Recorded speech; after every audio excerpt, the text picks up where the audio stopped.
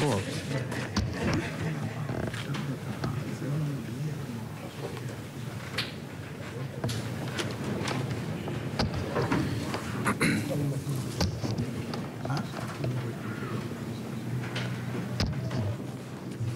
We will revert now to the order of business. Introduction and swearing in of new members. Laying of documents by ministers. The chair recognizes the honorable member for Cat Island, Rumkey, and San Salvador.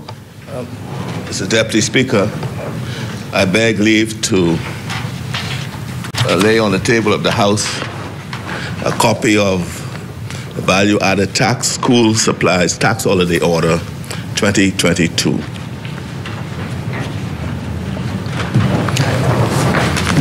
Order that the documents be brought up.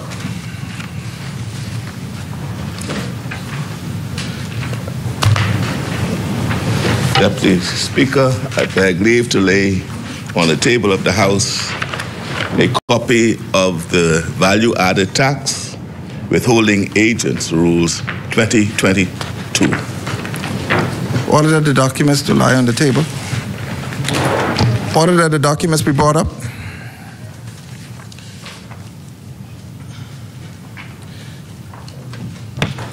Order that the documents to lie on the table.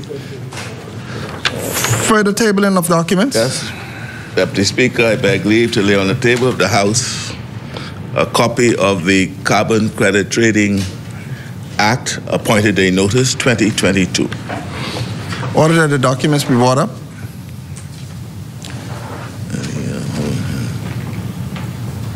28. Yes. Mr. Deputy Speaker, I beg leave. Sorry. Sorry. Order that the documents to lie on the table. Further laying of documents. Deputy Speaker, I beg leave to lay on the table of the House a copy of the Public Debt Management Bahamas Registered Stock number 5, 2025, 2027, 2029, 2032, 2042, and 2052 directions 2022. Order that the documents be brought up.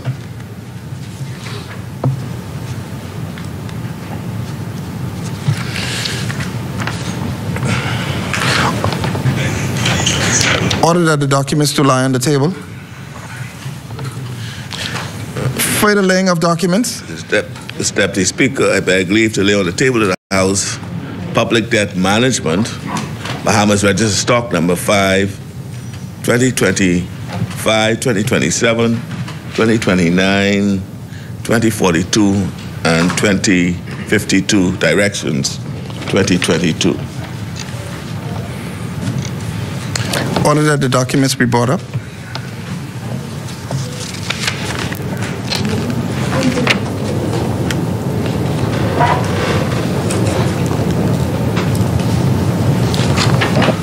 I said number 5, but it should be number 6 because number 5 was late. That's number 5, right? What is the correction? Number 6. I said number 5, but it should be number 6. Thank you. Order that the document.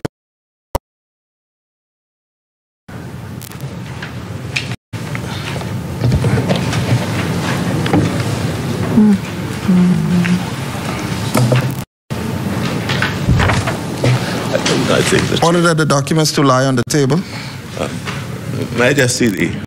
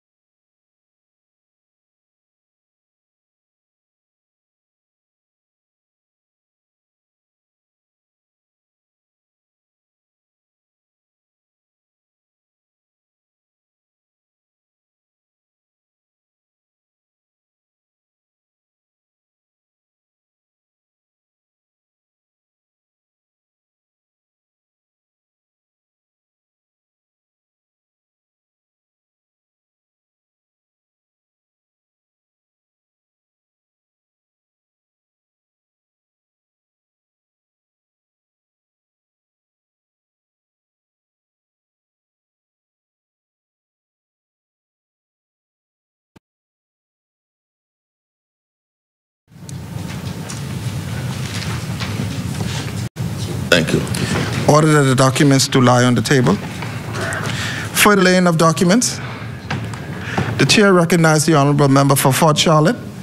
Good morning, Mr. Deputy. I beg leave on behalf of the Deputy Prime Minister and Minister of Tourism, Investment and Aviation to lay on the table of the House a copy of the following: the Grand Bahama Port Area Investment Incentives Extension of Time Applications Order 2022.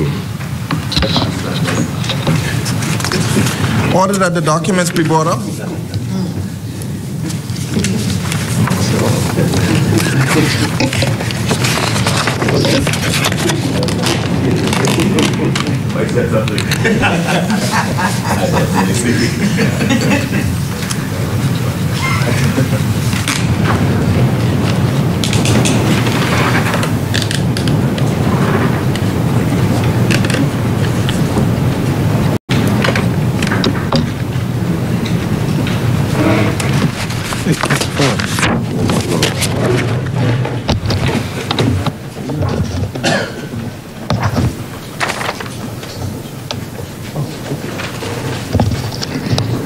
Order that the documents to lie on the table.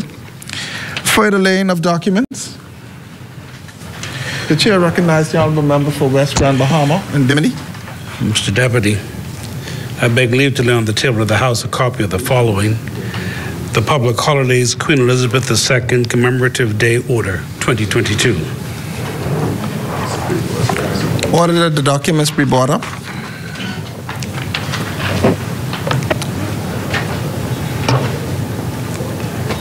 Order that the documents to lie on the table. For the laying of documents, Mr. Deputy, I beg leave to lay on the table of the House the Price Control General Amendment Number 10 Regulations 2022. Order that the documents be brought up.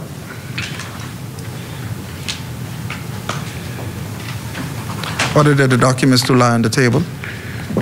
For the laying of documents, Mr. Deputy, I beg leave to lay on the table the Price Control General Amendment Number 11 Regulations 2022. order that the documents be brought up. Order that the documents to lie on the table. For the laying of documents, Mr. Deputy, I beg leave to lay on the table of the House the Price Control General Amendment Number 12 Regulations 2022. order that the documents be brought up.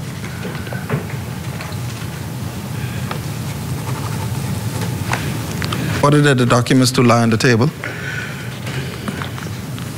For the laying of documents, Mr. Deputy, I beg leave to lay on the table the Price Control General Amendment Number 13 Regulations 2022.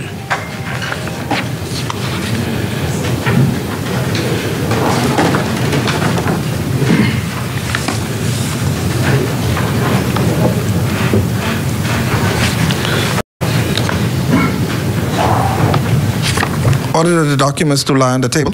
For the laying of documents, Mr. Deputy, I beg leave to lay on the table the Public Holidays Emancipation Day 2022 Opening of Shops Notice 2022. order that the documents be brought up.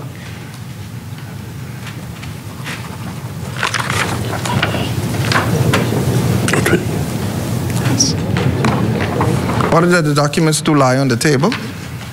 For the laying of documents, Mr. Deputy, I beg leave to lay on the table of the House the Public Holidays Queen Elizabeth II Commemorative Day Opening of Shops Notice 2022. order that the documents be brought up. Thank you. Order that the documents to lie on the table.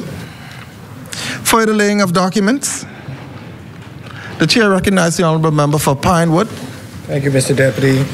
On behalf of the Minister of Health and Wellness, I beg to lay on the table of the House a copy of the following: the Health Services COVID-19 Prevention and Management of Community Spread Amendment Number 12 Rules 2022. Order that the documents be brought up.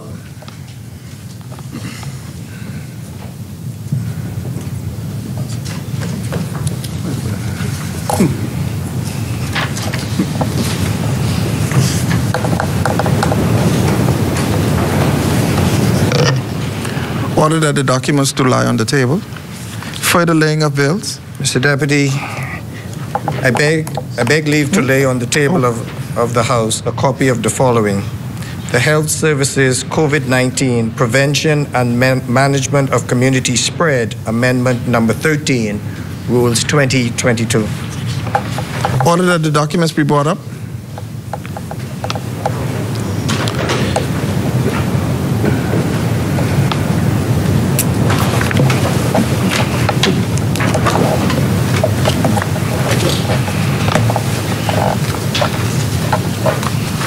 Order that the documents to lie on the table.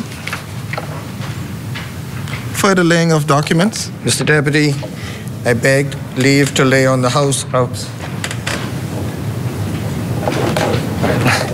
Mr. Deputy, I beg leave to lay on the table of the House the copy of the following.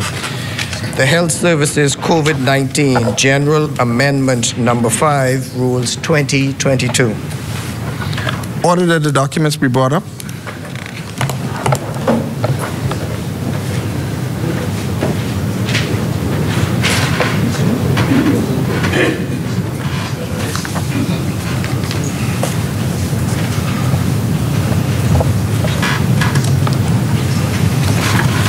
Order that the documents to lie on the table. Further laying of documents. Mr. Deputy, I beg leave to lay on the table of the House a copy of the following. The Health Services COVID-19 General Amendment Number 6, Rules 2022. Order that the documents be brought up.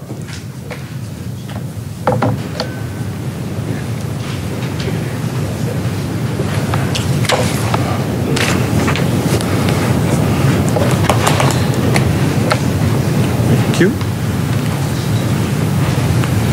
Order that the documents to lie on the table. Further laying of documents. Mr. Deputy, I beg leave to lay on the table of the House a copy of the following. The Health Services COVID-19 Prevention and Management of Community Spread Amendment Number 14, Rules 2022. Order that the documents be brought up.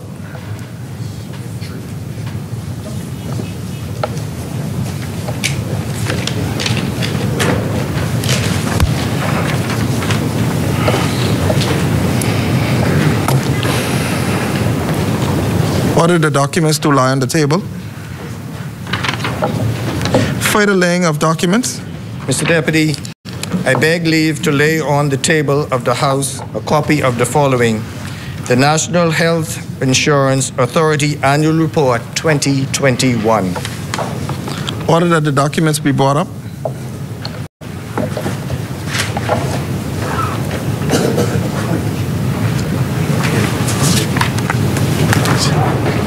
Thank you, Mr. Deputy.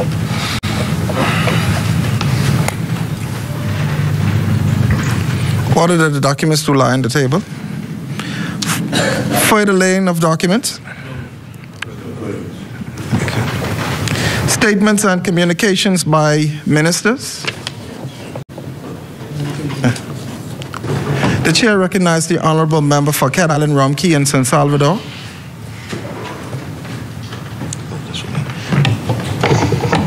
Thank you, Mr. Deputy Speaker.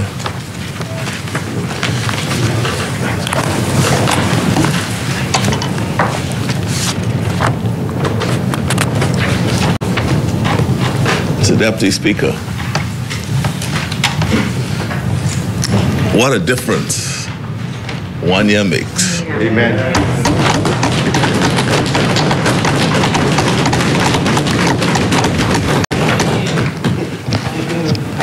I'm being chastised. I should say, what a difference a year makes. What a difference a new day makes. It was just 12 months ago that the Bahamian people voted overwhelmingly for change. They didn't like what was being done, how it was being done, and who was doing it. And by any measure, the country was in a dire state. The economy was headed for a fiscal cliff. $2 billion had been borrowed every year for 4 years with no plausible plan for the growing debt.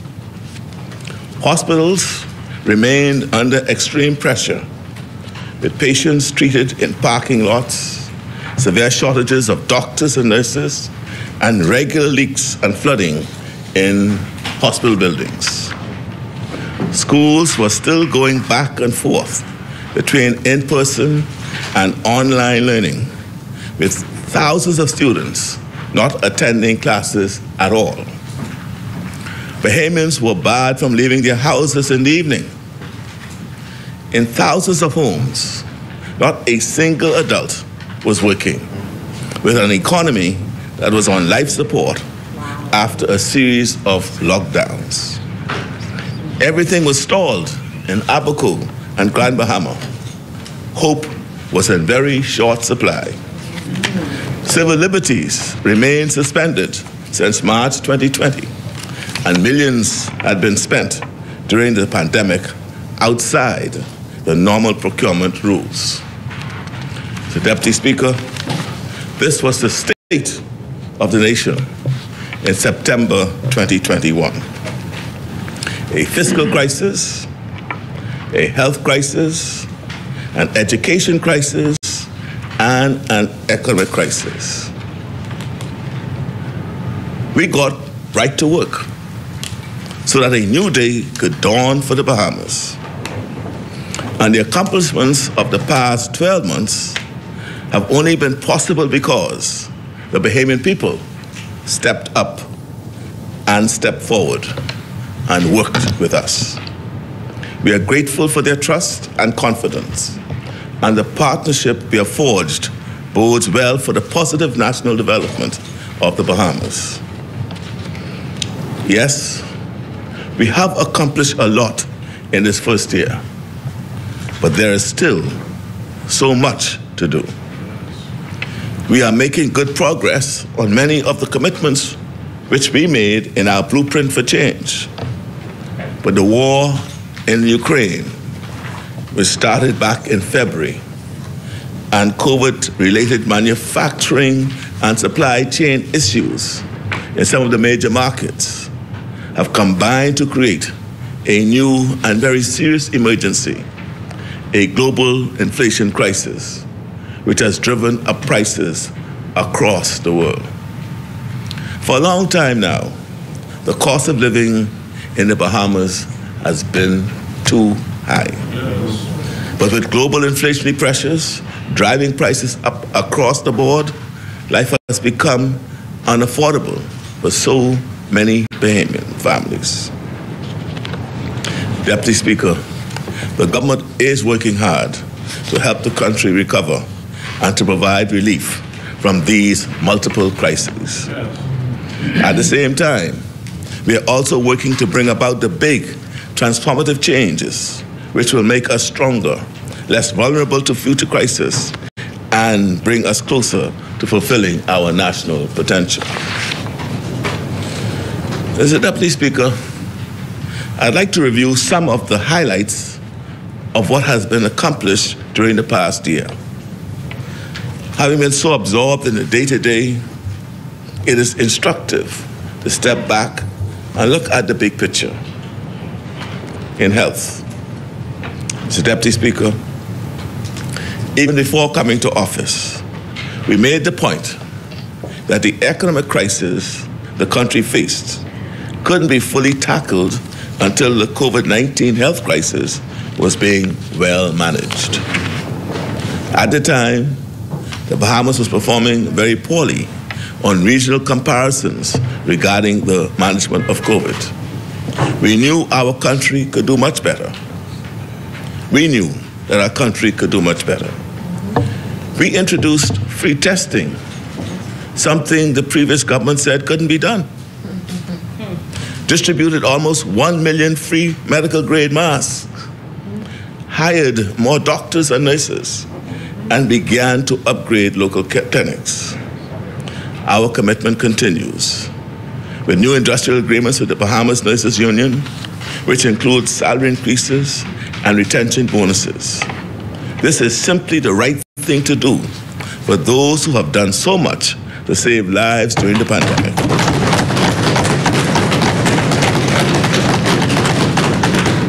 Often, Mr. Speaker, Deputy Speaker, often at great personal risk to themselves in the public service. We also settled and are continuing to settle outstanding promotions and regularizations for public sector workers. We negotiated union agreements with the Bahamas Educators, Counselors, and Allied Workers Union, the Bahamas Customs, Immigration, and Allied Workers Union, the Bahamas Union of Teachers, the Bahamas Nurses Union, the Bahamas Educators Managers Union. We have completed those agreements.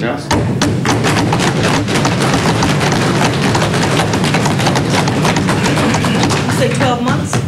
Yeah. It is important to note, Mr. Deputy Speaker, that these negotiations resulted in the largest ever remuneration for Bahamian workers in public service.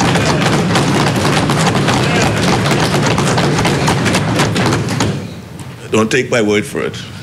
Listen to what they said when they signed their contracts. And we approved the return of annual increments for public servants, along with an increase in public service pensions.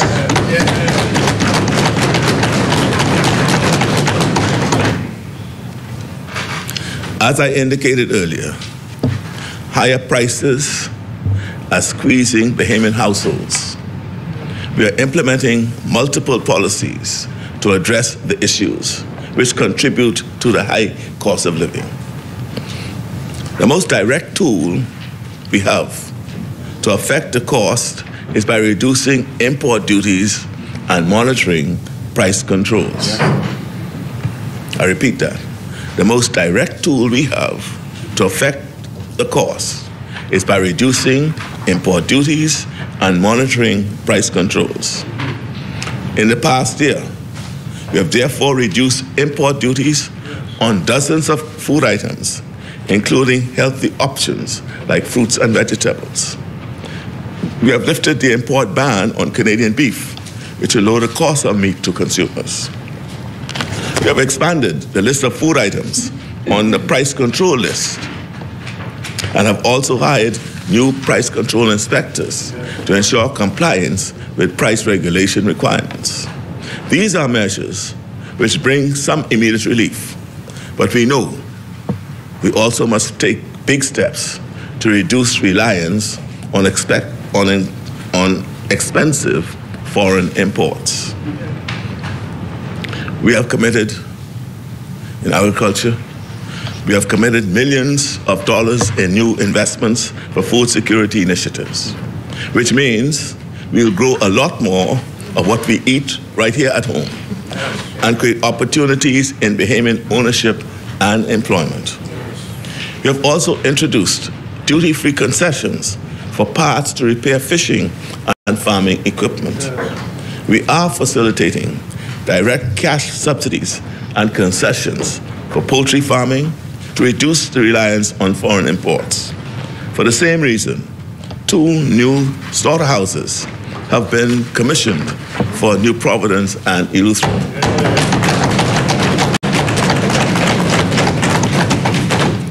And the reopening of packing houses after 4 years will assist farmers with feed, fertilizers, and other tools. I'll speak in a few moments, too, to the many new opportunities being created in agriculture. Affordable homes. Mr. Deputy Speaker. Mr. Deputy Speaker, we have picked up the ideological baton begun under the Pindling-Hanna era, and once again want to support Bahamians in owning their homes.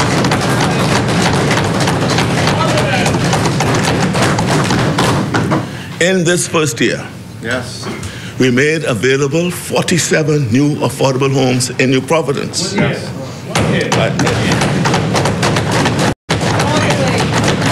in Pine Crest's first phase of development. New housing developments in New Providence and Abaco are also underway, along with a new housing initiative at Ocean Hole in Rock Sound, Eleuthera. We have expanded the concessions to first-time homeowners, which includes the purchasing of land, building, and purchasing a house and renovating existing structures. We increased the level of exemption for VAT on homes from $250,000 to $300,000. And we also implemented broad-based reduction of duties on building materials.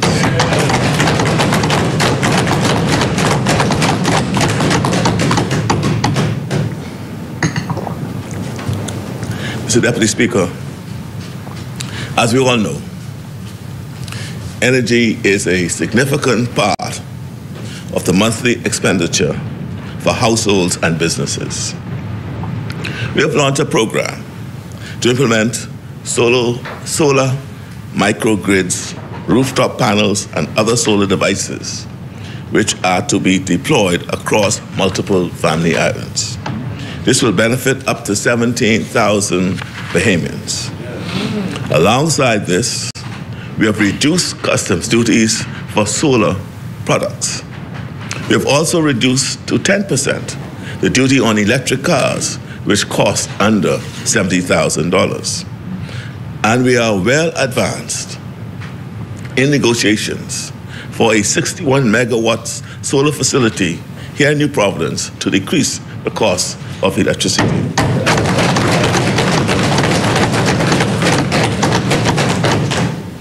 Bahamians deserve cleaner, more reliable, and more affordable energy, and we are working hard to build the solutions that will get us there. Mr. Deputy Speaker, Bahamians have really endured one tough year after another.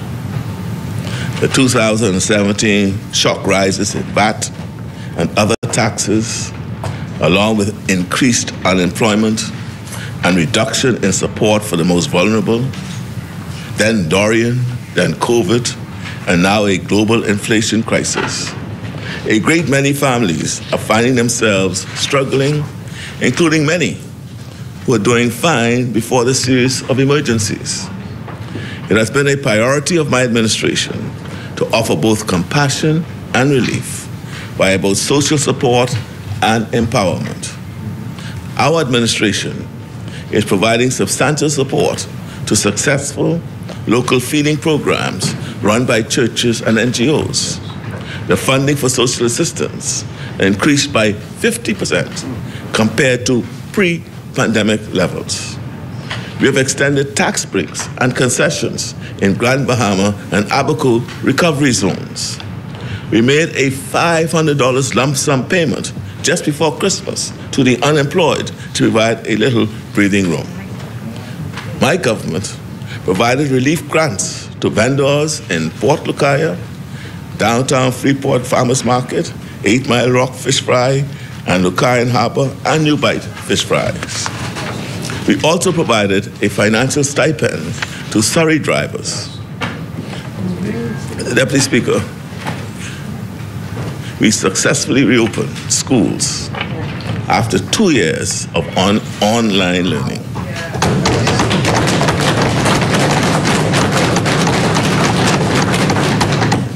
And we launched a free Wi-Fi in the Parks program.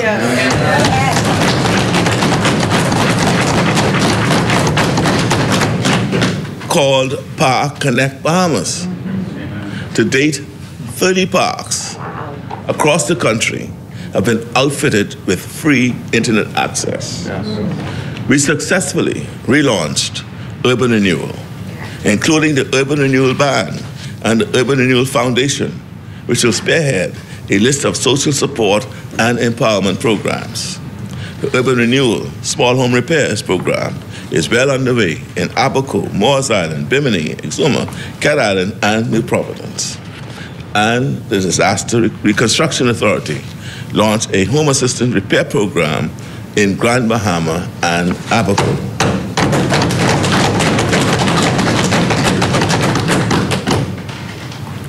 Mr. Deputy Speaker, in furthering our commitment to promote better government, during the past year, my government made notable progress on a range of issues. We eliminated the travel health visa, which was such a burden to so many Bahamians. We enacted legislation concerning the presumption of death in order to allow survivors to more quickly settle the affairs of loved ones who go missing after circumstances of peril, such as hurricanes. A family island help desk was set up in the Department of Local Government to assist local government personnel in navigating red tape and addressing relevant issues. The Revenue Enhancement Unit was reestablished to collect over $1 billion in tax arrears.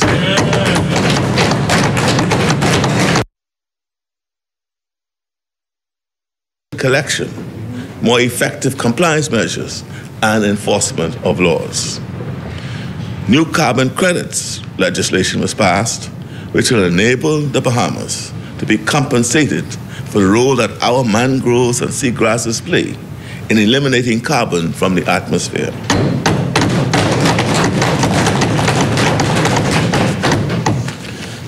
Mr. Deputy Speaker, in our blueprint for change, we committed to making the Bahamas a more attractive investment proposition for Bahamians and international investors.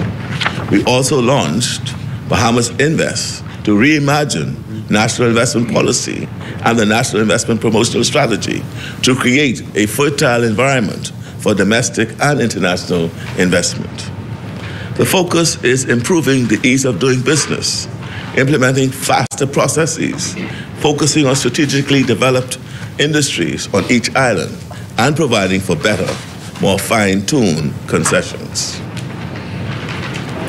Advances made during the past year in tourism bode well for the robust growth and development of the industry. A successful RFP was issued for the Grand Bahama International Airport redevelopment. We were successful in negotiating the introduction of a new direct flight services to Grand Bahama from Orlando, Charlotte, Raleigh-Durham, and the resumption of the Sunwing service from Canada.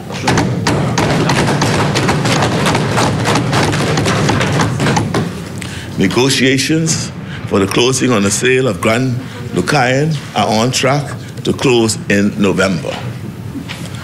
Carnival Cruise broke ground on a new cruise port in East Grand Bahama, which will result in at least 1,000 local jobs.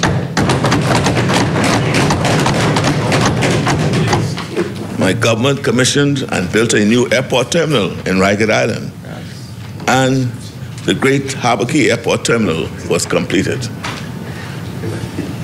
A memorandum of understanding was signed with the United Arab Emirates to explore joint initiatives in tourism. We brought back festivals, regattas, and water sports, and we helped to secure the safe reopening of the straw market and Surrey carriage industries.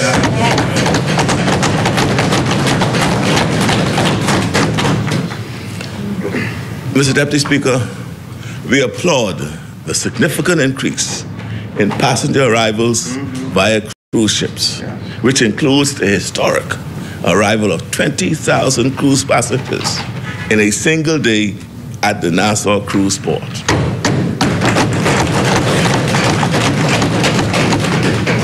Other welcome developments include the launch of the TSA pre-check at the Lyndon Pilling International Airport, which is the first such facility to be established outside of the United States.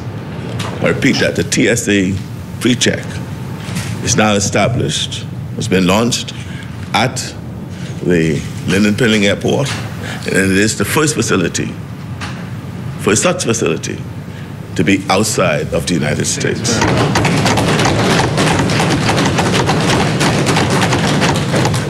We also launched global tourism and investment missions to promote the reopening of the Bahamas and strengthen our ability to draw visitors from around the world. We now have missions in Latin America, Europe, the Middle East, the United States, and Canada. Our Spots in Paradise was also relaunched, and the refurbishment begun on sporting facilities to host events. As we speak. Yes. Yes. The Miami Heat is here now. That's right.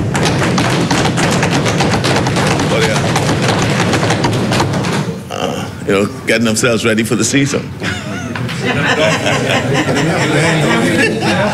Dolphins.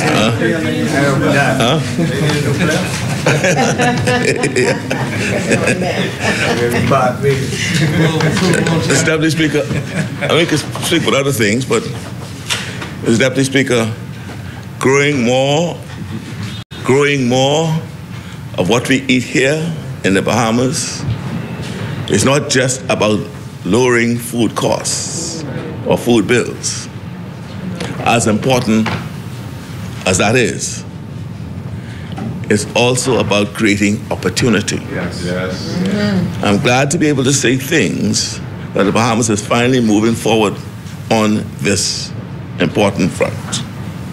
BAMSI was further established as an education and research institute. $1.3 million in grants was approved for farmers and fishermen by the Small Business Development Center.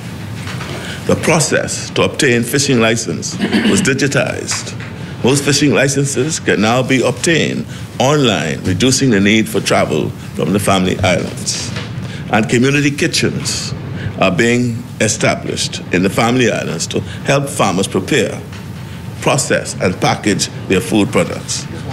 This is just the beginning, Deputy Speaker.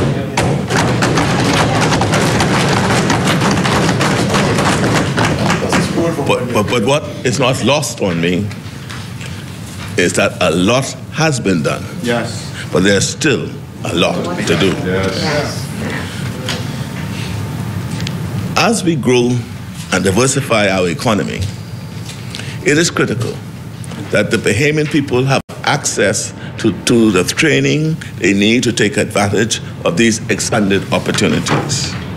During the past year, a partnership was formalized between the Bahamas Maritime Authority and the LJM Marine Academy to offer more training opportunities for Bahamians in the maritime sector. The Bahamas Technical and Vocational Institute, through the Ministry of Education and Technical Vocational Training, launched a Smart Start program to support secondary school students impacted by the pandemic. The Public Service Professional Engagement Program now provides paid training for entry-level civil servants, with clearly defined career tracks and employment offers for successful trainees at the end of the program. And persons living with disabilities now have better recruitment and training opportunities in the public sector. Yes. Yeah. Very good. The digital economy is an area where we especially want Bahamians to be able to take advantage of the opportunities for jobs and wealth creation. And so, in our first year, we passed new legislation concerning digital assets and expanded promotional efforts to attract leading fintech, crypto, and blockchain firms to the country. This led to the Bahamas being rated a #1 jurisdiction for crypto regulation. Mr. Deputy Speaker, our government also partnered with the Central Bank of the Bahamas to increase the circulation and use of the sand dollar. It is expected that this will make small business transactions faster, less costly, and more secure.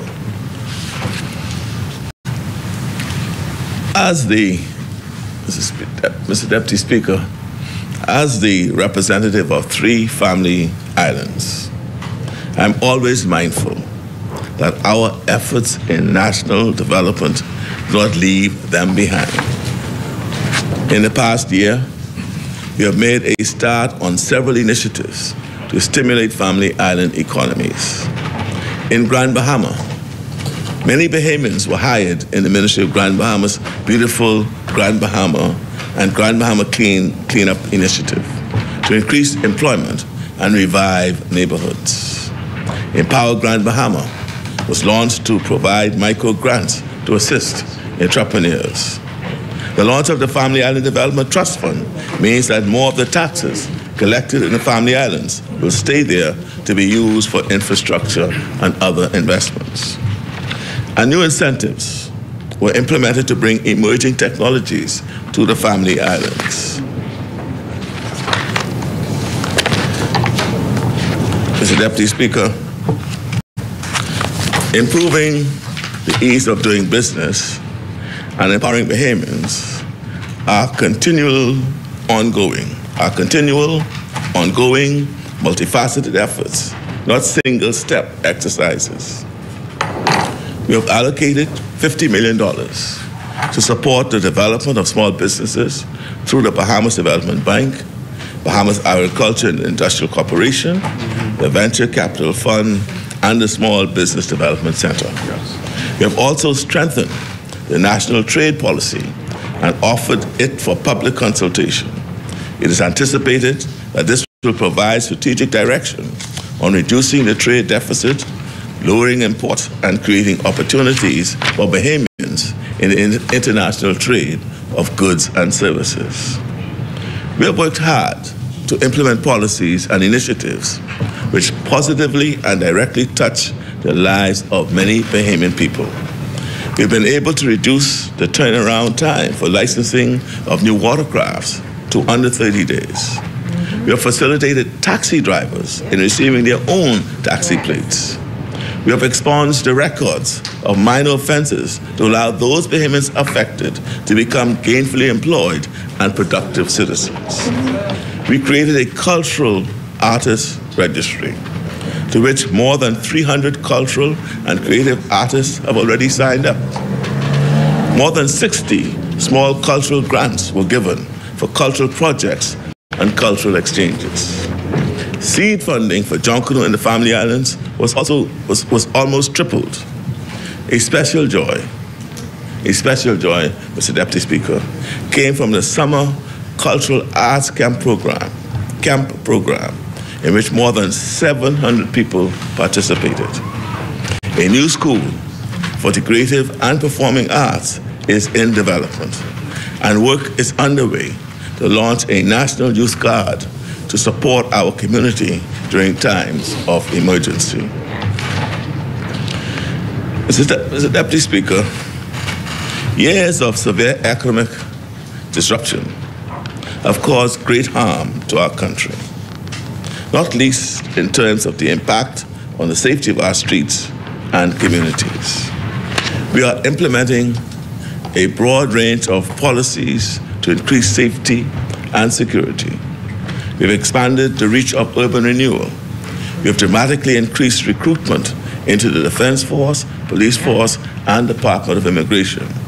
$6 million has been allocated for new Defense Force vessels to better protect our borders. A new coastal radar was commissioned at the Coral Harbor Base.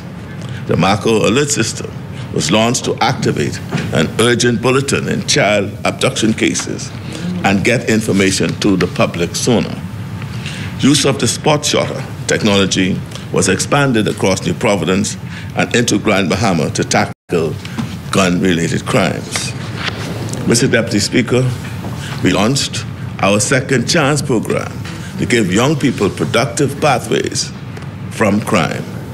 We also expanded the use of body cameras and dash cameras by police officers to support them in providing greater accountability and more accurate monitoring of officer-citizen interactions. In Grand Bahama, we acquired a fire truck, and we are implementing new training opportunities for that service. Saturation patrols are a priority in areas where they are most needed, and they are in training.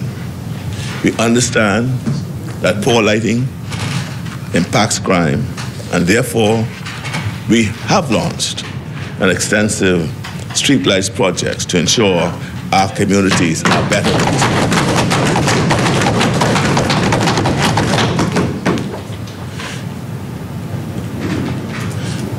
Mr. Deputy Speaker, in this first year, we have built a strong foundation for recovery and progress. We will continue to build on this foundation to provide relief, opportunities, and security for all Bahamians. Our legislative agenda will continue to follow the priorities set out in my government's speech from the throne last year. We will introduce measures to reform the provision of healthcare in the Bahamas, particularly in relation to mental health. This includes a $10 million new catastrophic care fund to help medical patients and a new wellness program from the Ministry of Health. We have launched new orthopedic clinic and wound care services at the Princess Margaret Hospital. We are especially excited at the prospect that a new hospital in Grand Bahama will soon break ground.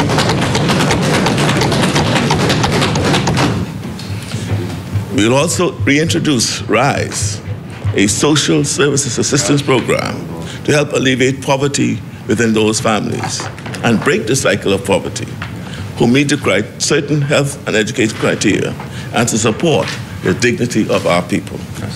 In addition, we will soon open a new women's shelter which will help women and children who need a safe harbor. The Apico Center, a community center and state-of-the-art hurricane shelter, will be constructed, and a contributory pension plan will be introduced for the public service to take better care of future retirees.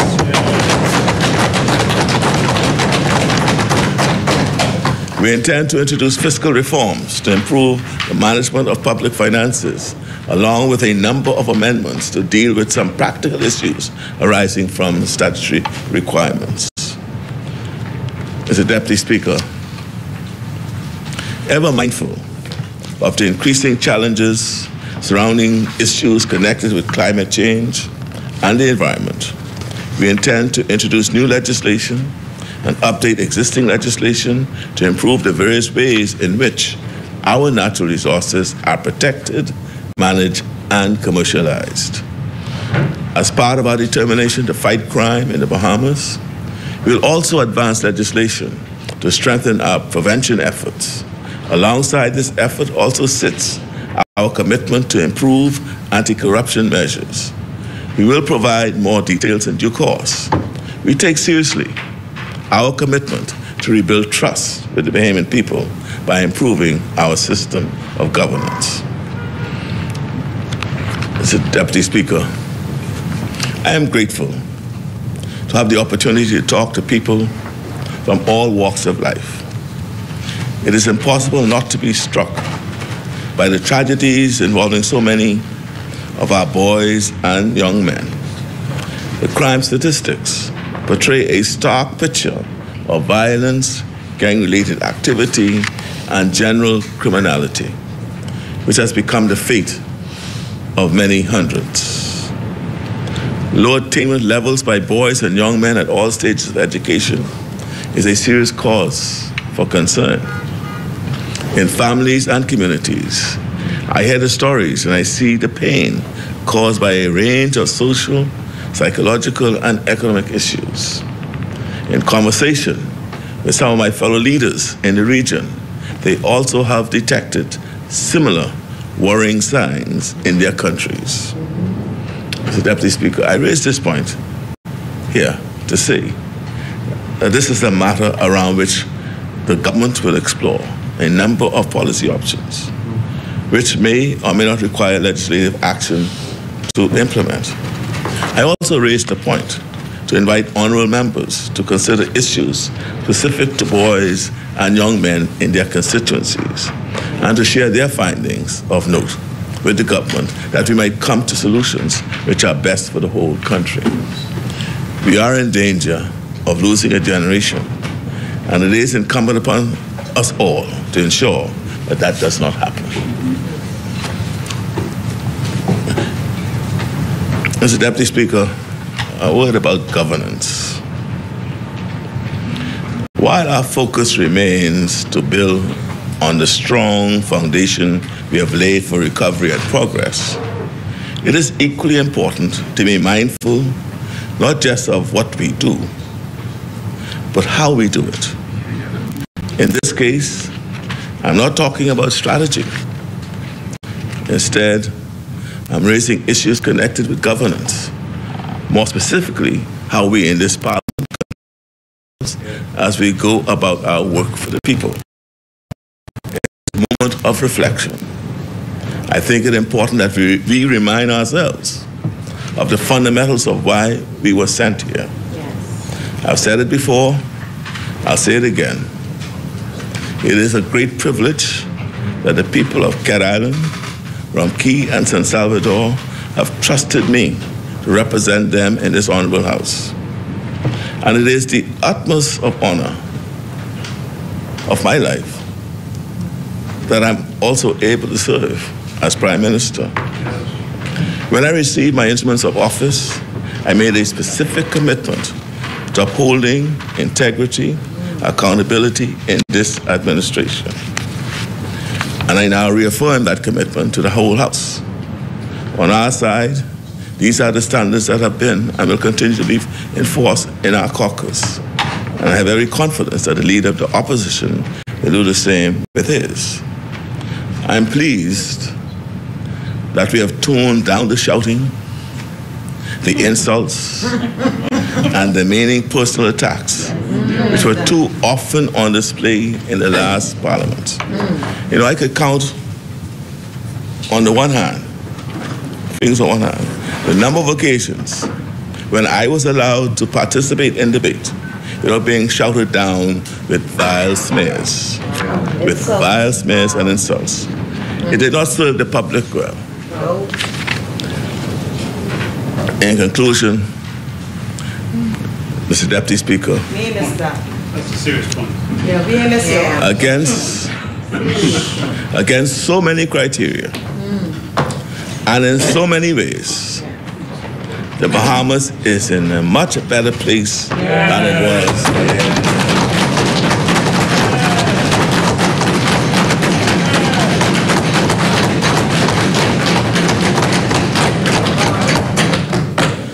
Truly, what a difference a year makes. New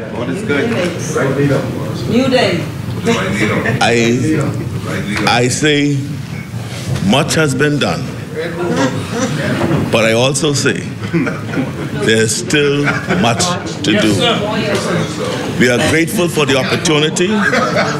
We are grateful for the opportunity to serve the Bahamian people. And by the grace of God, let's pray success in all that we do. Thank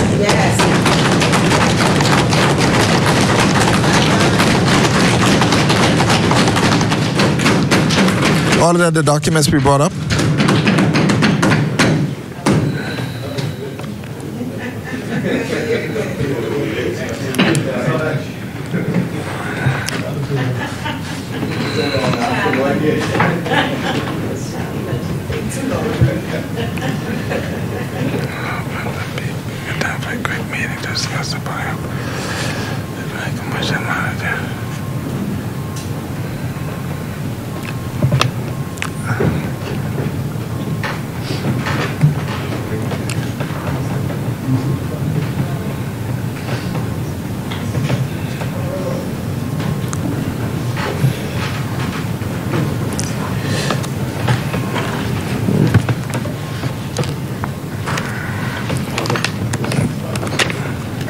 Order that the communications to lie on the table. Further communications by ministers. The chair recognizes the honorable member for Pinewood. Thank you. Thank you very much, Mr. Deputy. Mr. Deputy, before I get into my contribution, my communication on Fiona and Ian, I would just like to say that I was privileged on Saturday to be present in the Great Hall of the General Assembly of the United Nations in New York to witness the contribution by our Prime Minister, the Honorable Member for Cat Island, Rock Cape, and Salvador. Mr. Speaker, so I heard firsthand, and I think I'd like to assure this Honorable House that the video did not do justice to the ovation and applause given to our leader by the Assembly, not just the Bahamians, but everyone there present. It was very moving, and he touched a chord with the actual, all of those representatives from the various countries, and I think the Prime Minister should be applauded as he continued to represent the country well. You know, Mr. Deputy, this was somebody during the campaign who the knock-on was he can't speak. It is so amazing that the Honorable Member speaking the same way, using the same tone, and using the same words, seem to be getting different results. And what was considered by some, and I say that tongue-in-cheek, was his weakness has on this side, we already know. Mr. Deputy, I stand here to provide a briefing on Hurricane Fiona and Ian. Hurricane Fiona was the sixth named storm, third named hurricane, and first major hurricane of the 2022 hurricane season, the Atlantic hurricane season.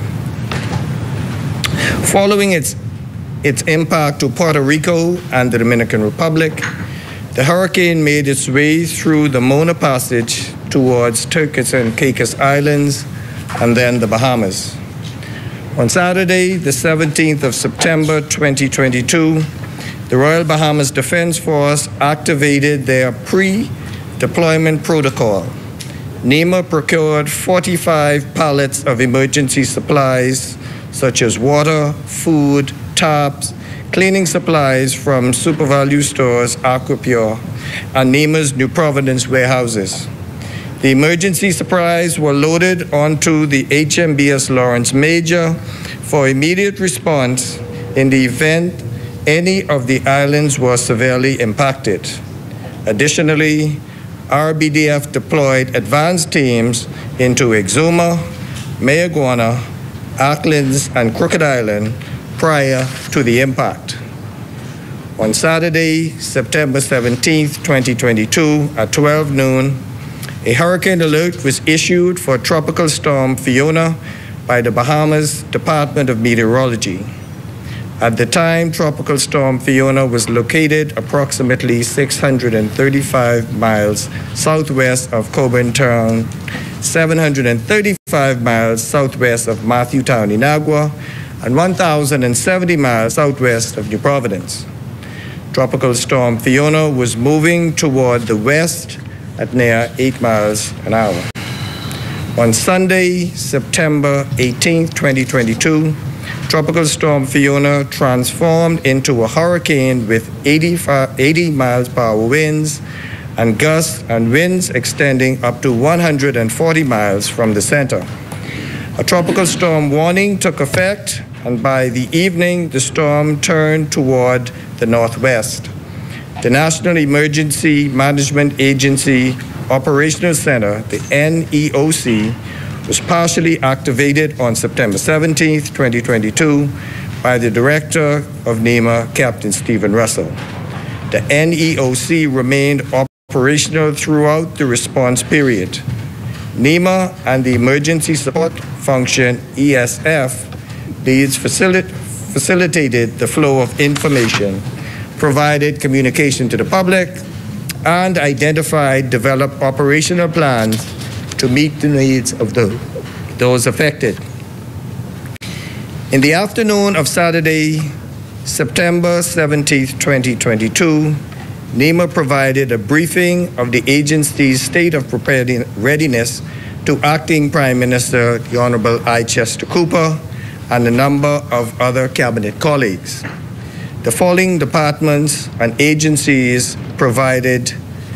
also provided during the briefing. Mr. Arnold King from the Department of Meteorology, Acting Director Neil Campbell from Department of Local Government, Acting Director Kim Sawyer, and Chief Welfare Officer Andrea Newbold, the Department of Social Services, Commander Sonia Miller, the Royal Bahamas Defense Force, and Commissioner of Police Clayton Fernanda of the Royal Bahamas Police Force. Following the briefing for the Acting Prime Minister and ministers, NEMA hosted a press conference to further alert the public on the position of Tropical Storm Fiona and the general state of readiness of key agencies. Deputy Director of NEMA, Gail Outen-Monker, moderated the session. I provided an overview of the general state of readiness of the key agencies to the press. Acting Director of the Department of Meteorology, Mr. Jeffrey Simmons, the Department of Local Government Acting Director Neil Campbell, and Director of NEMA, Captain Stephen Russells, provided updates for the media. The National Emergency Operations Center continued to track and monitor the approach of Hurricane Fiona. The Family Island administrators and their respective disaster consultative committees in the southeastern islands were contacted for updates in their communities.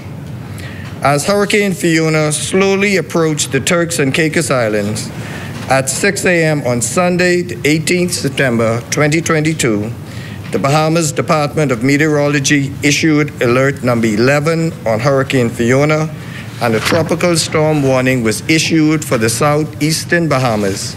Those islands included Acklins, Crooked Island, Mayaguana, Ragged Island, Inagua, Samana Key, and Long Key, and the Turks and Caicos Islands.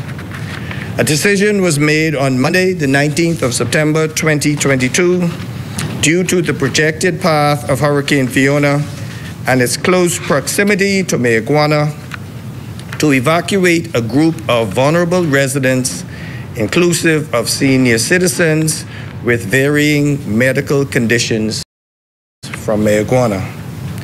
Working in collaboration with Bahamas Air Managing Director Mr. Tracy Cooper and his team, NEMA was able to secure an aircraft to carry out the evacuation process. Additionally, NEMA, with the Department of Local Government, administrators Christian Palacios and Kefian Ferguson and their teams in Exuma and Mayaguana respectively were able to arrange for the successful evacuation from Mayaguana to Exuma. On the morning of Tuesday, the 20th of September 2022, arrangements were made to evacuate 21 residents out of Mayaguana. However, only 11 persons decided to evacuate. The evacuees were accommodated at the Exuma Foundation Resource Center in Georgetown. The Department of Meteorology issued alert number 29 at 12 midnight, Wednesday, the 22nd of September 2022.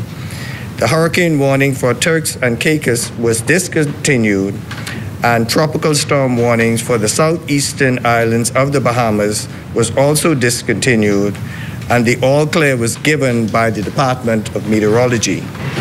As a result of the all clear, plans to return evacuees to Mayaguana and deployment of initial damage assessment teams were dispatched. NEMA was able to secure an aircraft from Bahamas Air for an 11 a.m. departure from LPIA to Georgetown, Exuma. The delegation included myself, along with the Minister of Agriculture, Marine Resources and Family Islands Affairs, the Honorable Clay Sweeting, the Minister of State for the Environment and Member of Parliament for Maikal, the Honorable Basil McIntosh, Permanent Secretary Carl Smith, the Director of NEMA, Captain Stephen Russell, Executive Chairman of Disaster Reconstruction Authority, Mr.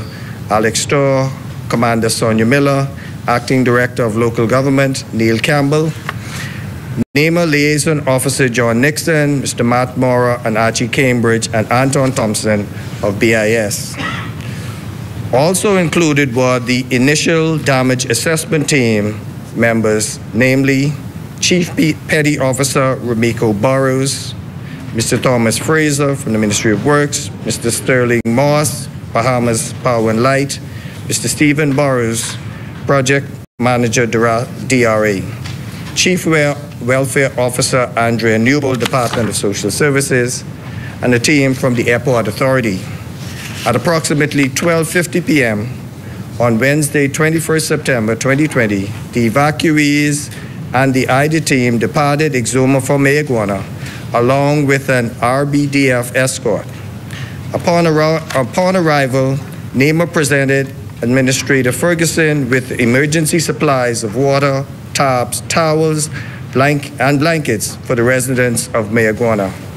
Acting Prime Minister, the Honorable I. Chester Cooper, joined the group in Mayagüana, along with the Minister of Social Services and Urban Development, Mr. Obadiah Wilshcombe, and Permanent Secretary, Mr. Joe Lewis.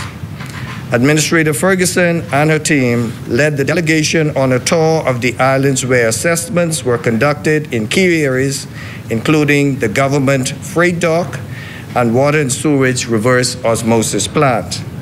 Initial assessment revealed little to no damage to properties. Before departing Mayagüana, the acting Prime Minister addressed the delegation, local residents, and the media at the administrative complex in Abrahams Bay. Upon return to the NEOC, a briefing was held at 7:33 p.m. The Med Department issued the final report for Hurricane Fiona. The Royal Bahamas Defense Force provided final updates on their mission.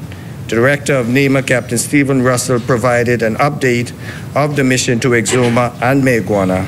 And at 7:40, Director Russell deactivated the NOC. Mr. Deputy, in terms of disaster preparedness and response, there are two areas that require urgent attention to the island of Mayagüana. These are the Northwest Point Dock at Betsy Bay, which is in a state of disrepair, making access via boats to deliver relief supplies very problematic. And the two reverse osmosis plants, one at Pirates Wells and the other at Abrahams Bay, that produces potable water for the island, each require a standby generator. The relevant agencies with responsibilities for these facilities have been advised, and I am confident that the requisite corrective action will take place. Mr. Deputy, we have much to give thanks for. Firstly, to Almighty God for sparing the Bahamas from the worst impacts of Hurricane Fiona. I take this opportunity to thank all those persons who collaborated in the execution of a successful response to Hurricane Fiona. And these persons are, but not limited to, in Exuma, Administrator Christian Palacios, Chief Consular Kendall McPhee, former Chief Consular Social Services C.G. Major and Anya Davis Claude, Mr. Jeremy Mutton and staff of Sandals Emerald Bay Resorts, who provided meals for the evacuees, Reverend John Roll and the Exuma Christian Council, the Red Cross and Miss Patrice Roll, the hospital administrator, Ms. Elaine Lightfoot and team, and the Airport Authority, Kamal Gray. Persons in Mayagüana, Administrator Kefian Ferguson, Water and Sewerage Corporation, Mr. Kevin Roll, BPL, Miguel Campbell and Nikita Charlton. And those men, I must send a special kudos to. They got the electrical supplies up in record time. Yes, sir. Police Officer, Assistant Superintendent Mario Murphy, Pastor Melody provided the food. Staff in the administrative office, Breon Charlton, Jeremy Charlton, Chief Consular Hugh Williams, Physician Dr. Crystal Roll, Nurse Bridget Charlton, and local businessman Debbie Brooks. Mr. Deputy, the circumstances of Fiona brought out the best of us as Bahamians. We are our brother's keeper. Exhumians were able to execute on short notice, taking care of the infirmed and the most vulnerable. So did Sandals. We thank God there was no loss of life and minimal damage has been reported. That ends the communication with regard to Hurricane Fiona. Mr. Deputy, I now turn my attention to Hurricane Ian. And this information is coming from the National Emergency Agency. And this is a summary from the Department of Meteorology as at 7 p.m. Alert number 1 was issued for Hurricane Ian by the Department of Meteorology on September 27, 2022 at 1800 hours, indicating that a tropical storm warning is now in effect for the islands of Grand Bahama and Bimini. At 1700 hours, the center of Hurricane Ian was located 275 miles west-southwest of Alistown, Bimini, and 325 miles west of Red Bay's Andros, 330 miles southwest of Freeport, Grand Bahama, and 375 miles west-southwest of New Providence. Hurricane Ian is moving towards the north at near 10 miles an hour. A turn towards the northeast with a reduction of forward speed is forecasted for tonight and for last night and today. The center of Ian is expected to move over the southeastern Gulf of Mexico, pass west of Florida Keys, later and approach the west coast of Florida today, Wednesday, September 28, 2022. Residents in Grand Bahama and Bimini are asked to prepare for the possibility of sustained tropical storm force winds on Wednesday night and Thursday. Residents in the remainder of the Northwest Bahamas, including Abaco, Berry Islands, North Andros, New Providence, and Eleuthera, wind gusting to gale force during that period. The National Emergency Management Agency's Operations Center was partially activated on September 27, 2022 at 1800 hours and remained operational throughout that period. NEMA, the Family Island Administrators, and Emergency Support Function, ESF, leads facilitated the flow of information, provided communication to the public, and identified and developed operational plans need to meet the needs of those affected. The NEOC was partially activated by the Director of NEMA, Captain Stephen Russell, and the following persons were represented: Deputy Director Gail Outen Monka, Deputy Manager Lisa Boleg, Chief Petty Officer Ramiko Burrows, Administrative Cadet Kayla Albury, Administrative Associate Caitlin Taylor. As of 900 hours, September 28, 2022, representatives from the following ESFs will join the NEMA staff in the NEOC: Health and Medical Services, Urban Maritime Search and Rescue, Mass Care and Shelter Services, Local Government, and the Department of Meteorology. And the timeline of events: the Ministry of Education issued a statement stating that all schools in Grand Bahama and Bimini will be closed until further notice as a result of Hurricane Ian.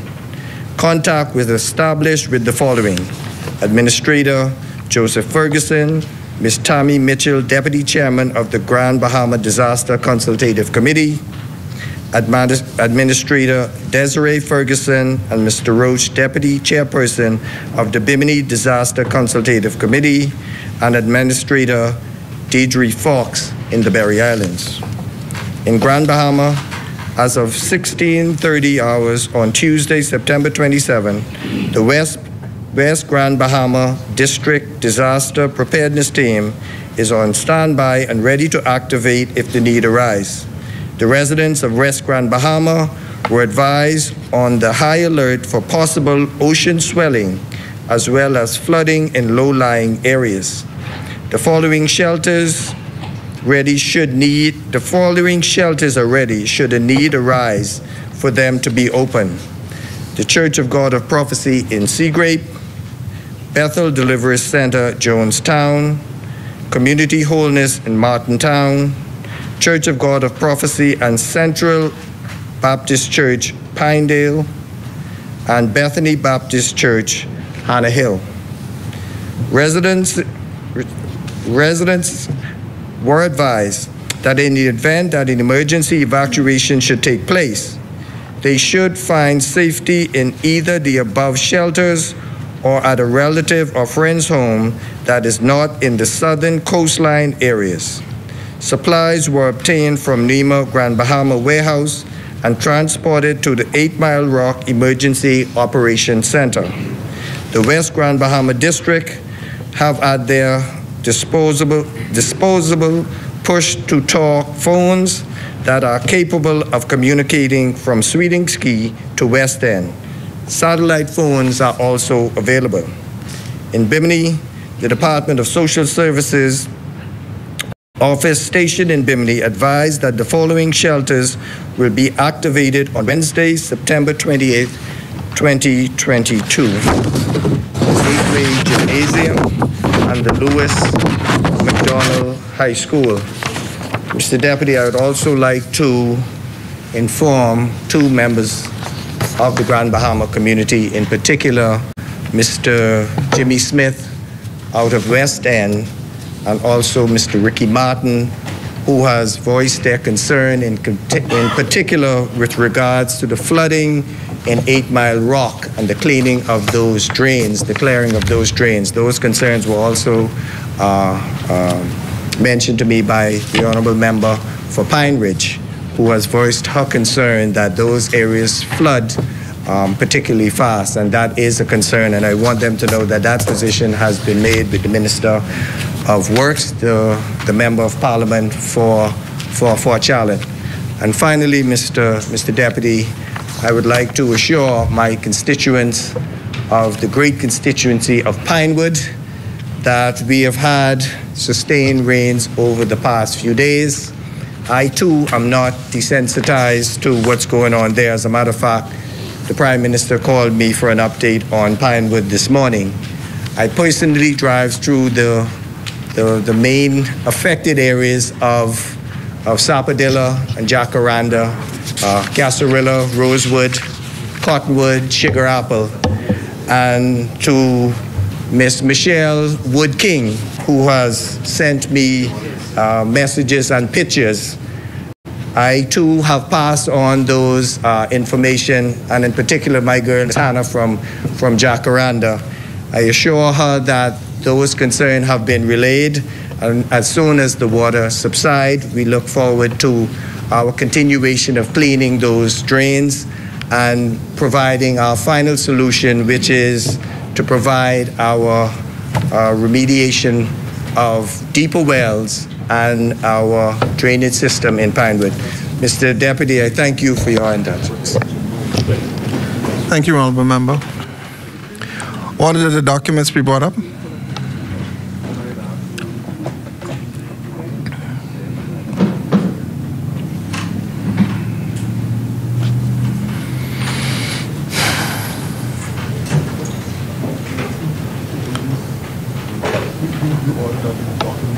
Yeah.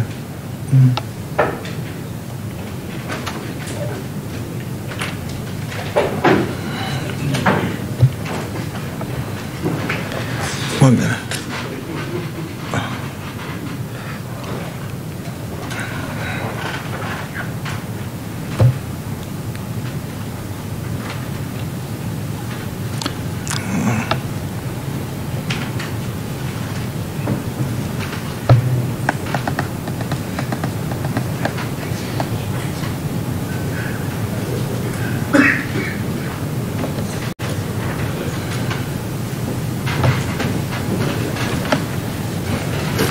Order that the documents to lie on the table. Further communications by ministers. The chair recognizes the honorable member for Central and South Eleuthera. Thank you, Mr. Deputy Speaker. I am always grateful to stand there in this honorable chamber and to represent the great constituents of Central and South Eleuthera. And I am also grateful to the Member of Parliament for Cat Island, Rumkey, and San Salvador, the Prime Minister of the Commonwealth of the Bahamas, for the opportunity to serve in his great cabinet as Minister with responsibility for agriculture, marine resources, and family island affairs. Mr. Deputy Speaker, I could not have imagined, like the Prime Minister said, what a difference a year could make and what a great team can really do to truly make a difference in one sector of our country. I am blessed to be surrounded by teams within my family, the constituency, and the ministry that are talented, creative, and intuitive. They are the real heroes of the year. Much has been accomplished within the constituency of Central and South Eleuthera, but today I would focus mainly on my ministry. We have together been able to clear the bushes and debris, and we are in the season of tilling the soil and planting, and in short order, we will begin to reap the harvest and see the real fruits of our labor. In this process, Deputy Speaker, there were many learning curves, unforeseen events, and some deterrents. However, we have been able to rise to the occasion, face the challenges head on, gain an understanding and appreciation for where we were and how we can measure to how far we've come. Last week, I had the immense pleasure of addressing the almost 600 staff members under my ministry and various departments at a staff appreciation event to reconnect with them face to face, to congratulate them for their hard work and dedication, and to also thank them for realizing the vision of this government as we move aggressively towards meeting the government's mandate to improve food security throughout the nation. Mr. Deputy Speaker, as I mentioned, this effort has not been brought about by one man or through one entity. We have created teams throughout the ministry and various departments that are working separately but simultaneously towards one common goal. I must applaud the public relations team at the ministry, spearheaded by Ms. Candia Smith, who have gone to great lengths to make the ministry relevant, relatable, and indeed attractive. Well, I was waiting for somebody else to say it, so I said attractive first. The various shows and podcasts, like the Good to Grow series, promoting the ministry and its departments and the community of farmers, fishermen, and artisans that we serve through social media outlets and other platforms, have increased the visibility of the ministry, thus attracting the interest of many young professionals in the field and re-energized those senior participants in the various disciplines to better engage with the technical teams and gain easier access to goods. The word is getting out, Mr. Deputy Speaker.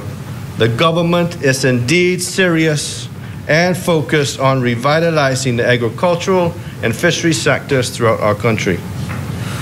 Mr. Deputy Speaker, as I stand here today, the various department heads and technical teams throughout my ministry sits in a room with DTAD to continue our efforts in providing an electronic platform that makes it easier for farmers, as it is for fishermen, to access goods, services, permits, and training opportunities and approvals.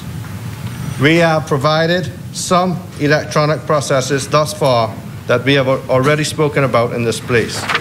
I continue to promote the implementation of these technologies as it provides a much needed access to farmers across the region and country.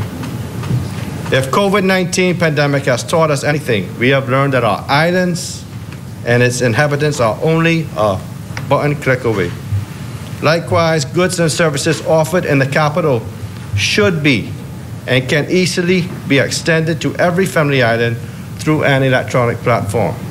And I'm pleased that this has come to fruition in just 1 year, and we seek to improve on the foundation to make these services more accessible.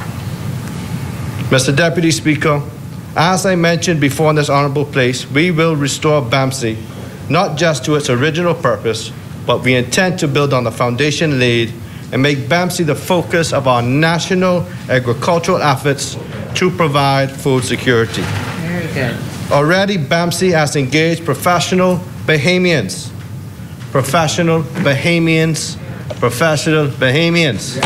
to join its team.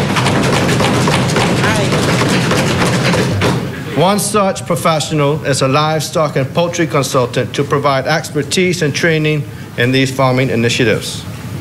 The piggery is currently being constructed to conduct studies on different breeds of pigs to determine the most advantageous to raise in our country, and also to breeding methodologies to strengthen the bloodline of the pigs to provide the data and information for farmers to be able to grow the best animal for the market. Mr. Deputy Speaker, I have spoken on the initiatives of this ministry to pick low-hanging fruit. We need not diversify our investments so much that we are stretched too thin to see the benefits of our efforts. As such, we are investing heavily in the poultry industry across the organizations. BAMSI will invest in poultry to conduct studies and obtain data to effectively provide training tools and best practice methods for farmers.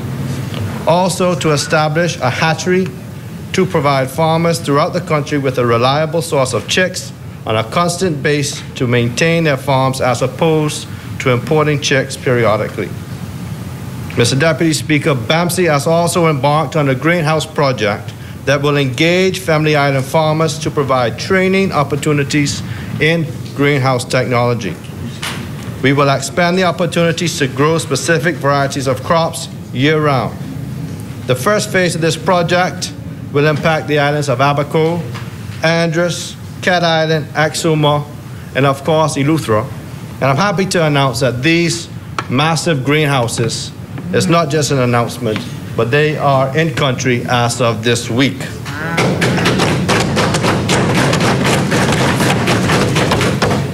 Mr. Deputy Speaker, BAMSI has also been approved by NACOB to host several additional short courses to continue to provide education to emerging farmers and fishermen, adults that are seeking to continue their education in agriculture and marine science. We have evolved from the conversation of seeking partnerships with international organizations and universities to actually forging these partnerships. These organizations and universities will provide opportunities for BAMSI students to obtain tertiary and postgraduate degrees, and also to assist ministry staff and technocrats with the same opportunities. We are already making strides in this area as we have begun our partnership with Duke University in research on climate change study to be undertaken right here in the Bahamas. Mr. Deputy Speaker, at BAIC, there continues to be a strong push to assist our partners with their manufacturing, with their labeling, the marketing, and sales of their products. Not only have we assisted in business plan preparation, but in providing the framework to operate and seeking the relevant market partnerships where our partners are able to make direct linkages with buyers. We have hosted the Authentically Bahamian Show in conjunction with the Nassau Cruise Port, and of course the acclaimed Taste and Tell event, both engaging artisans, craftsmen, and producers, offering them access to new markets. BAIC recently honored pioneers of the corporation and has ensured that their contributions to the establishment and growth of the corporation remains etched in history. Unsung pacesetters like the former Member of Parliament and Chairman Mr. Edison Key, Mr. Benjamin Reming, and Mr. Matthew Fox there at BAIC. The streets through the industrial park now bear their name and preserves their legacies. Mr. Deputy Speaker, there has been significant strides made to improve the properties under the corporation. We continue to access the applications for new land leases, and we have streamlined collections for our partners that find themselves in arrears over the years. As a matter of fact, Mr. Deputy Speaker and colleagues, the evidence shows that since Chairman has taken office, Honorable Member for Southern Shores, BAIC has reviewed, approved, and presented more leases to our partners in 1 year than in the entire 4.5 years of the prior administration. This speaks to the holistic approach and the level of commitment and the drive that this team has to meeting the mandate of this government by tackling food security issues. Speaking of land, Mr. Deputy Speaker, this one borders on your constituency. BAIC has been spearheading two major initiatives. One is the ongoing commitment to partner with the Bahamas National Trust to preserve a unique pond, cave systems, and surrounding land called Sweeting's Pond. No pun intended, Chairman. It is said that Sweeting's Pond has the largest population of seahorses worldwide. This will now become the National Seahorse National Park at Sweeting's Pond in the great constituency of Central East South Eleuthera. Sweeting's Pond. That's interesting. So this will attract not just tourists, but will be a cultural and heritage site where Bahamians can provide opportunities for themselves, an educational and research facility there where we can have students come and do their tour. So this is holistic in its approach there at Sweeting's Pond in itself. BAIC has also completed the transfer of the 100 acres to work with the Ministry of Housing to provide lots and affordable homes in Hatchet Bay. The survey is currently being conducted, and it is hoped that by the second quarter of next year, Minister, homes will begin construction on this site. Mr. Deputy Speaker, the Department of Marine Resources continues its great work in developing our fishing industry. Just recently, we commissioned patrol vessels in South Andros and in Bimini, which would help to prevent overfishing and illegal fishing in our waters. We have implemented laws over the years to protect this industry, and it is high time that we continue to do so by providing the necessary tools that they need. At the same time we launched the boat in Bimini, we also reopened the DMR office in Bimini with the addition of 2 staff there to help police the gateway to the Bahamas, Mr. Deputy Speaker, the Family Islands continue to provide us with the opportunity to see, feel, and taste the wonders of God's mighty hands. He seemed to have hand-painted these jewels to give us the opportunity to rest, relax, and enjoy. We have, over the past few months, brought a much-needed economic injection and new life into the Family Islands through the revitalization of our cultural activities, festivals, and regattas. From the Queen's Jubilee Regatta to Rakin's Great Festival to Exuma and Long Island Regattas and Black Point, Eleuthera's Pineapple Festival, and many homecomings and events across the islands. It is a pleasure and privilege to be a part of these events, and I am sure that the vendors and the Family Islands are very grateful to see these activities resume, and likewise, those who partake from near and far are all more relieved to finally be free to move about and enjoy our culture throughout our islands. The ministry is in the process and planning stages to host the Best of the Best Regatta to resume in December, and we expect that this comeback will be bigger than most of previous years to make up for the lost time. So we encourage our sailors, vendors, and participants to come out and enjoy a grand celebration. Mr. Deputy Speaker, the Department of Local Government continues to grow and rise to the challenges of the developing Family Islands. Recently, a cohort of 13 new administrative trainees were engaged to meet the high demand within the islands. We continue to work towards the improvement of administrative complexes and residences to house our staff. The various offices across the country are being engaged by the public service to assist with the placement of new hires in the Public Service Professional Engagement Program.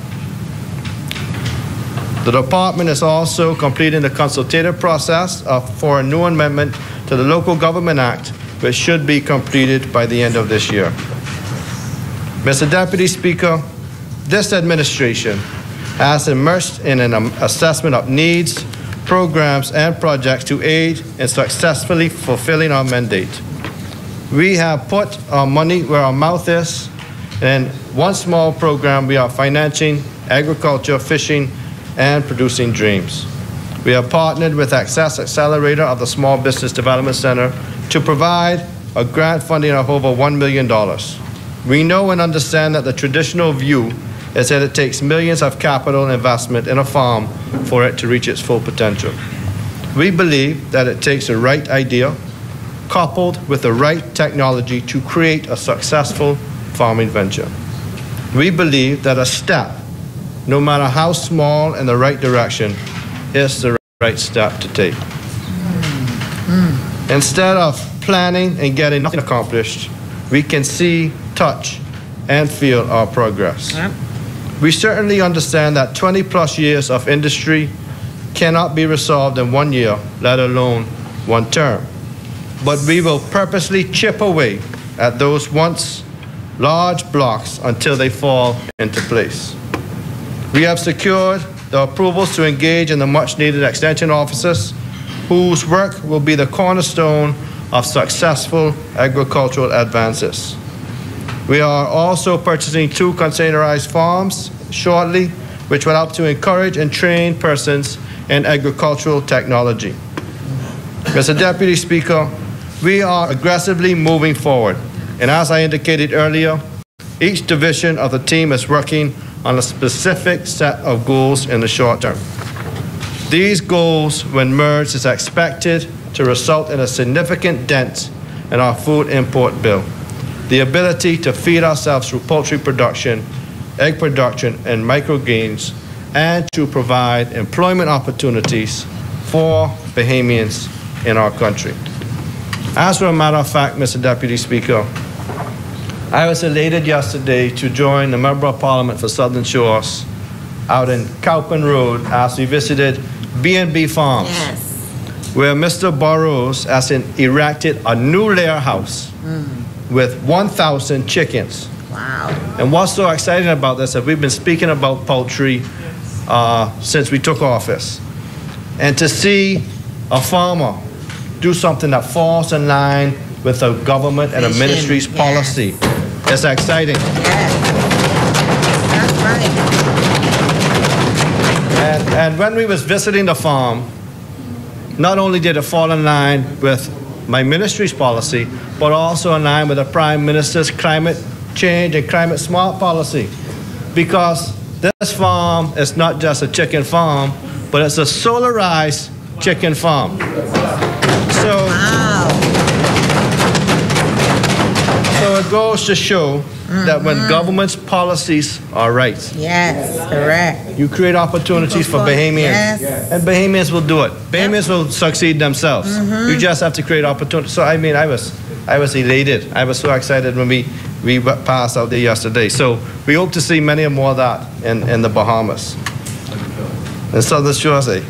But we will continue to push for education, improve farming techniques, and we'll work with our traditional farmers to streamline what is grown and increase capacity year-round to supply our major food outlets while eager to create sustainable partnerships with our food producers. Mr. Deputy Speaker, in 1 year, our accomplishments are many, and I could be talking a long time, but we do have a lot of work to do. We have a long ways to go. But I want to thank the Prime Minister for highlighting some of the many accomplishments that my ministry has achieved over the past year. Yes. And we can't wait to see what another year will bring.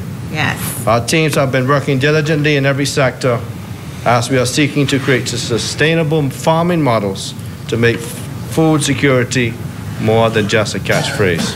Thank you.